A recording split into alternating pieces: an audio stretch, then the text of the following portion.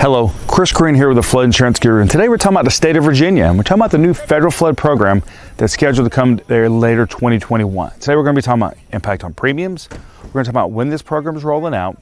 We're going to talk about who's being impacted, and we're going to talk about what's staying the same with the program. So let's talk about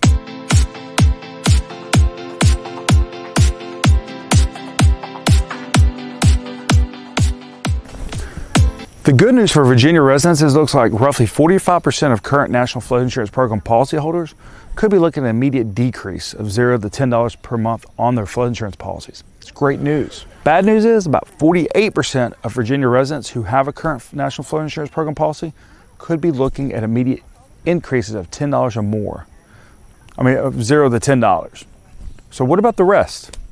Well, the rest could be looking at increases of $10 or more per month on their National Flood Insurance Program policy. So this is the impact on premiums when it comes to the good, the bad, and the ugly.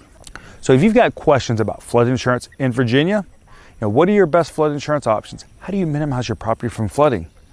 Click below to visit our website, floodinsuranceguru.com. Remember, we have an educational background in flood mitigation, which means we can help you understand flood risks like this one right here. Your flood insurance and mitigating your property long term. Thank you.